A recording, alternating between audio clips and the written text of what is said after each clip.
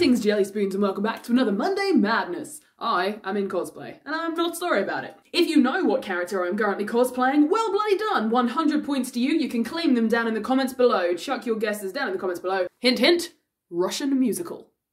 As usual, if you would like to support me in my hours of chaos, then you can support me by commissioning a personal character message on my Ko-fi page from Mollymock, Tealeaf, Kingsley, Lucian, Peter Pan, and of course Puck from Midsummer Night's Dream. Sadly, I cannot speak Russian and therefore cannot do this character, but I would if I could. You can also support me as and when you would like to on my Ko-fi as well. If you would like to support me monthly for a minimum of $3 a month, you can join my Patreon as well. You get myriad of different things on my Patreon. You can see pictures of different things, you can join my Discord, etc, etc, and you get pictures of my dog. So there are amazing things like that if you would like to join me on Patreon. In the meantime, let's get on with this episode of Monday Madness. Alright, Jellyspoons, it is December. I am filming this on December the 4th? 5th? 6th? At some point in the first week of December, I am filming this video, and that means that I am getting into a slightly festive-y mood. And I figured, well, this character looks a little bit festive-y. Yeah, he's wearing red. He looks like a walking ball of tinsel, so hey, we're gonna do something fairly festive. So today I am going to get into the Christmas spirit by making 5 festive and Christmas characters as D&D characters. So I asked a bunch of people on my Discord server to suggest Christmas characters from Christmas movies, TV shows, that kind of thing, and I took some of those suggestions and I am going to make 5 of them into Dungeons & Dragons playable characters. I'm not going to go too far into this, I'm not going to dig too deep, I'm not going to level them all up and talk about feats and things like that. I'm not going to give them stats and builds, I'm just going to give them a race, a class, and a background. Oh, and an alignment as well. So, without further ado, who is the first selected character? The first character chosen by my wonderful Jellyspoons is Jack Frost from Rise of the Guardians. I'll insert a picture here. I also cosplayed Jack at one point. Bing! So, let's talk about Jack Frost. Jack Frost started life as a human. It would be very easy for me to therefore make him a human. However, I have decided not to. Because in the movie and in his background story, Jack may have started life as a human, but he definitely is not a human anymore. And therefore, I have decided that the race Jack Frost will be as my player character is either a water or an air genasi. Now, I couldn't really decide which one. The air genasi works because he flies around everywhere and there's wind in his hair and things, but the water genasi I feel could do more with ice. So pick whichever one of those you would like to down in the comments below. Have a little vote if you want. So I'm leaning towards air genasi by about this much, but water genasi is still up there, so that is his race. His class was an interesting one because originally I was torn towards druid and then a little bit of sorcerer, and I thought he could maybe specialize in sort of cold and frost branches of magic, but then I thought about the man in the moon in his story who sort of gave him his powers and made him become a guardian, and I decided actually I'm gonna make Jack Frost a warlock. So his patron is going to be the man in the moon, or the closest we can get to that in game, and then I would work closely together with the DM to make sure that without breaking the game, any spells that he had could be specifically cold or frost or just weather related in general. When I was looking through backgrounds for Jack Frost, only one jumped out at me, and it's not from the core handbook, so it took me a little while to find, but when I did, it was just exactly what I wanted.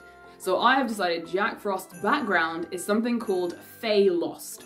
In the description it says this can be a child who wandered into the Fey realm, or who was taken into the Fey realm, or tricked into the Fey realm, or accidentally fell into the Fey realm, and ended up spending a lot of time in this fantasy world and then came back. And so I feel like that description does fit Jack Frost quite well, actually. In the movie, of course, he spends a lot of time not quite being able to connect with the humans of the world that he once inhabited, and I think that that can reflect in his story here in D&D as well. So working that into a backstory that is roughly the same as the one he had in the movie, I put Jack as Fey Lost. So our first Christmassy D&D player character is Jack Frost from Rise of the Guardians. He is an air/water genasi warlock, with his patron being the man in the moon. His background is the Fey Lost, and considering everything about his character, I'd probably put his alignment around chaotic neutral. Character number 2 was a very popular choice. This is Skeleton Jack from The Nightmare Before Christmas. Yes, Nightmare Before Christmas is a Christmas movie. You can watch it at Halloween and Christmas, and I will say nothing more about it. So Skeleton Jack was difficult. Originally I was looking for a sort of skeletal race that he could be. I was thinking maybe he could be a lich, he could be an undead, he could be a zombie, that kind of thing. I was even leaning towards vampire at one point, but then I thought about the movie again. And I thought about how Jack likes to dress up and make his face change, and how he could go from being scary under your bed and popping out of a closet, and he wants to be Santa and he wants to be all these different things, and how he can scare pretty much any child in the world just by being him. And I thought, well, that means he could be a changeling. So I decided to put Skeleton Jack as a changeling, and maybe he can have the sort of skeleton form as his base, his sort of neutral form that he wears the most often. But when he goes to scare people or do something strange or whatever he's doing in game, he can sort of shift a little bit, maybe to someone with a just, you know, stretchier face, that kind of thing. Which means that in game he'd be really good to go and intimidate people and then shift into something else that they won't recognize. He could also sort of shift into whatever anyone fears the most, and he could use it for good things as well. He could be entertaining, that kind of thing. So I decided Skeleton Jack's race is going to be a changeling. To pick Jack's class, it really didn't take me very long. I didn't crack open any books at all, I didn't scroll down any lists, I just thought of the first one that came into my head and went, yeah, that works. And it's from the basic D&D handbook, and it is, of course, the Bard. I think Skeleton Jack would be a bard. It would go very well with his changeling persona. He could scare people and he could entertain people. Because in the movie, while he is scaring people, it is for entertainment, even if it's not for the person involved. So I think you could harness that and use that as a D&D character. So entertaining is the route I decided to go down for Jack. You could make him scary, a bit like, spoilers, a certain character in Critical Role Campaign 3, although I would argue that is hilarious as well as being scary. But he could be terrifying and entertaining, and I think Bard encompasses all of that, especially if you boosted his charisma stats and things like that. Bard would definitely work very well for Skeleton Jack. For Skeleton Jack's background then, I was almost leaning towards criminal just based on his terrifying history. However, I then read about charlatans and how they sort of get into people's heads and under people's skin, and they can gain people's trust or they can be intimidating, and I thought that is more Jack than just being straight up criminal. So I've decided that Skeleton Jack's background would therefore be charlatan. Alignment-wise then, I think it would be very easy to just plonk Jack down in evil and leave it there. However, I don't think that's necessarily true. While you could very easily play him as chaotic evil or even neutral evil, I actually think that the two Jacks might be sticking together on this one, and Skeleton Jack might join Jack Frost in being chaotic neutral. Because while he does try to do good, it's not necessarily for other people, it's for the good of himself or the people in his town. And while some of the things he does are sort of evil and bad, he's not trying to hurt people, he's not trying to cause harm or kill anybody as far as I can tell, or rewatch the movie again later and double check. It just seems like it's for scares, for shock value. So I personally wouldn't play him as evil. I will put both Jacks together therefore, and I will make him chaotic neutral as well. So our second festive character is Skeleton Jack from A Nightmare Before Christmas. He is a changeling bard charlatan, who is, again, chaotic neutral. Alrighty then, moving into slightly darker territory for our third festive character, and the character I had suggested to me is Scrooge from A Christmas Carol. There have been many different versions of Scrooge over the years, but the one I'm going to go with is my favourite, which is from A Muppet's Christmas Carol. As most of us will probably know from his story, A Christmas Carol, Ebenezer Scrooge is a pretty horrible man who ends up turning good in the end. Now I'm going to put a pin in that for a second, and I'll come back to that in his alignment. Now, I would argue that you could play Scrooge as whatever kind of race you would like to. I think he would fit in pretty much any of them, just, you know, chuck a nightie and a bed cap on and go to town. However, I am going to make him a human. I'm going to make him as close to the Michael Caine Muppet's Christmas Carol as I can, so I'm going to put my Scrooge as just an old human male. I did a lot of digging into the background and the history of Scrooge's character as I was trying to decide what I did for his class. And what I ended up deciding was that he is a wizard. Stick with me on this one. Originally, Scrooge wasn't actually a horrible kid. When he was growing up, he was a little bit lonely, and eventually a lot of things happened to him that made him into the bitter old man that he turned into. However, originally he was just a young boy who really liked to learn. He stayed at school over the Christmas holidays for various different reasons, but he ended up really thriving. He studied hard and he learned an awful lot, and this is partly why he's so successful as a grown adult. I think you could utilize a lot of that while you're writing Ebenezer Scrooge's backstory as a player character as well, because he ended up being so devoted to his work and his learning in his books and trying to better himself and, you know, eventually make some money, that he ended up denying himself friends and romantic relationships. So there's a whole lot of back history there that's just quite sad in the end. So when we meet Ebenezer Scrooge, he is a human, quite elderly man, and he is a wizard, a very learned wizard. For Ebenezer's background then, I decided to make him a cloistered scholar. This is playing into, of course, the whole deeply learning and devoting yourself to your craft and learning as much as you can. The fact that as a wizard he'll have been devoted to all his books and researches and spells and things like that, and he will have cloistered himself away, eventually just being on his own. I nearly went hermit, but I thought this fitted him just a little bit more accurately, so cloister scholar is what I chose. Alignment is where we will take the pin out and discuss his history again. So in the story, we meet Ebenezer Scrooge as the grumpy, sort of cynical, almost evil older man, and then by the end of the story he comes good and is lovely again. What I think will be fun is to have that journey in character. So when you first start playing as Ebenezer, you are this grumpy, wizened old man who, for whatever reason, will join the party and start playing with them, and then over time the party will convince him that actually people are good and you should share things and be happy, etc, etc, etc. So I'm going to start Ebenezer in the evil category, and I'm actually going to make him lawful evil. He doesn't think about feelings, he thinks about things logically and, you know, kind of meanly. So I'd definitely start him as evil with the absolute sole intention of making him come good in the end. Alright, so festive character number 3, Ebenezer Scrooge. When we first meet this player character, he will be a slightly older human male. He will also be a very learned wizard, his background will be cloistered scholar, and his starting alignment at least will be lawful evil. Alright, so moving on to festive character number 4. That's 8. Number 4. Okay, so this one, yeah, I got a lot of people asking me for this one, and when I messaged some friends just asking about Christmas characters in general, a lot of them, this was one of the first characters that they said, and ironically this is the character I had to research the most because I know next to nothing about this character because I haven't actually seen the movies that this character is in. Sorry. So, festive character number 4 that I know not very much about is the Grinch. Yep, sorry, I've only seen bits and pieces of the Grinch, I've never seen the whole thing. I've seen the original Lorax, does that count? When I was looking at what the hell kind of race the Grinch could be, I mean, I considered very hairy human for a while. I was looking at rabbit folk and lions and all this crazy stuff, and then I remembered caduceus. And I decided the Grinch can be a green, furry furbolg. He's even got a similar sort of nose, he's got tufts of hair, the ears can be a little bit smaller than maybe the average furbolg, and he can just be covered in fluff. So a green furbolg is the race that I decided the Grinch will be. Yes, I'm gonna do this every time I say the word Grinch. Grinch, Grinch, Grinch, Grinch, Grinch, Grinch.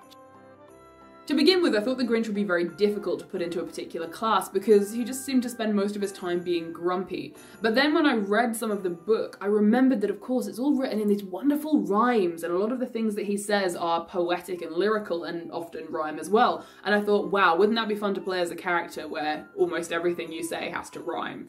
That would be a challenge, but very interesting. I'm not saying you have to, but if you do play the Grinch as a player character, please, dear God, make at least half of what he says rhyme. I'll be very, very impressed. If you have any suggestions for rhyming things he could say, chuck them down in the comments below. But based on that, I decided that I would make, much like Skeleton Jack, the Grinch can also be a bard. And he'll be a bard in a slightly different way to Skeleton Jack. Skeleton Jack is entertaining people by shocks and scares. He might even be some sort of like magician. Whereas the Grinch is almost accidentally entertaining. Perhaps he regularly mumbles to himself this sort of sarcastic, bitter poetry. Perhaps he gets a little bit drunk and goes into open mic nights and just starts ranting into the microphone. But because it's so lyrical in its anger, people really started to like it. So the version of bard that I would make the Grinch is more sort of slam poet than entertainer with a lute and a guitar, although the Grinch could have a lute and a guitar if you really wanted. So the Grinch, slam poet bard, that is the class I'm going with. Background-wise, I think that the Grinch has a fairly obvious one for me. It might be too obvious in some respects, you can put your ideas down in the comments below. I've plunked the Grinch into the hermit category, especially because I want to play him at that point in the story where he has secluded himself away deliberately from other people. He may have been with people as a child, he may have had family and friends, but at the moment, at this point in his life, he is deliberately and firmly a hermit. Because I decided that for me, as a player character, I would like to start the Grinch sort of at the middle of his arc, a bit like Ebenezer Scrooge. He's had his past history, he's grown up, he's now an adult, but he's still in that mode of like, he's stuck in himself, he's very grumpy and bitter, and he needs to work with the party, and part of his plot during the whole story of the campaign will be that he'll change into a much better good person. However, unlike Scrooge being lawful evil, I do think that the Grinch is more chaotic evil. I was going to put him as chaotic neutral, but I just don't think he's quite there yet. I think that could be the ultimate shift. I think that when his personality finally develops, wherever it happens in the campaign, it might be really early on, it might be at the very end, I think he will shift eventually from chaotic evil to chaotic neutral, and there he will stay. I don't think he'd ever necessarily be quite good, although hell, you could turn the Grinch into a paladin, I don't know. Do whatever you want with this character, but for me personally, I would at least start him off as chaotic evil. Alrighty, so character number 4 is done. This is the Grinch. He is a very green and fluffy furbolg who is a bard of the slam poet variety. He is a hermit background and he is chaotic evil. This character, number 5 in the Christmas festive season, is Santa Claus slash Father Christmas slash Saint Nick. However you refer to him, Santa is what I'm going to be calling him. So, how are we going to build a player character for Santa? Similar to Scrooge, I think it would be quite easy to put Santa Claus as just an elderly human. However, I decided not to. I decided that he is a larger-than-life character. He's not just a human. He is big in spirit, in jolliness, and in just being able to get things done. So I decided to make my Santa Claus a Goliath. I'm just imagining Grog as Father Christmas. He would love it. Moving on to class then, this one was quite easy for me. I immediately wanted to make Santa Claus an artificer. Artificer. However you pronounce that word, that's what Santa is. I decided to make him an artificer because in all the stories we hear as kids, you know, Santa creates toys and he has workshops and elves and people helping him and he designs toys and creates things and creates magic and fun. And while he doesn't have to just make toys, he could make weapons, he can make various different things. They would all have a Christmassy flavour. So if I made a weapon, while it would be dangerous of course, it would probably be, you know, made a bit like a candy cane or red and white stripes. It might even have a faint minty aura coming off it. He can make grenades that explode that are made of baubles, that kind of thing. He can make jack-in-the-boxes which pop up and puff poison gas everywhere. So there's a myriad of things that he could make while still maintaining the Christmassy flavour of Santa Claus. His background was an interesting one, and this background actually took me the longest to decide. But in the end, I decided to make my player character of Santa Claus have the far traveller background. Of course, every year at Christmas he travels all around the world to deliver gifts, but that's not the whole story. I think that this Santa Claus as a player character would also just love traveling and learning as much as he can, getting to know the people who he's giving these gifts to. I think he'd be a very generous character. He would give things out to children everywhere as he goes past. People would maybe have heard stories about him. There would definitely be rumours. Maybe he's not the only one. Maybe he's part of a whole team of Santa Clauses who just go out to spread joy and toys and things like that. But however you want to play that character, however you want to do that story, I think he definitely has travelled a lot of places and he really wants to see as much of the world and maybe even the multiverse as he possibly can. So far traveller is how I have decided my background for my player character Santa is going to be. And finally, alignment.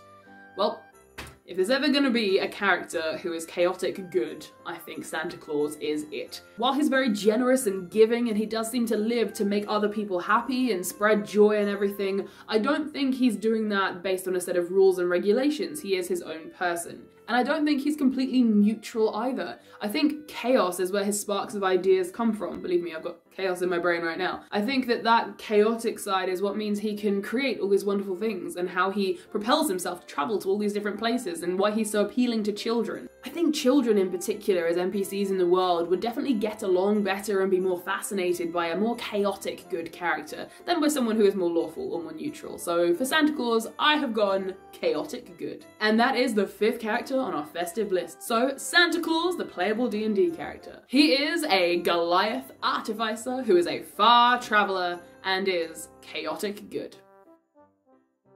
Well, that about wraps up my festive video for today. I'm going to continue doing festive things for the rest of the month. So I will see you next Monday for yet another Christmassy video. In the meantime, I'm going to go and film maybe 1 or 2 more TikToks in this wonderful outfit. Again, any guesses for what character I am, chuck them down in the comments below.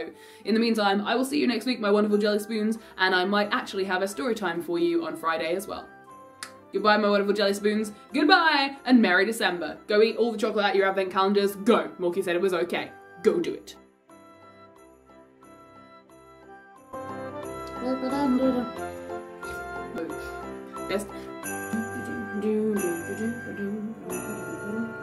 Jeez, why didn't I just do Krampus?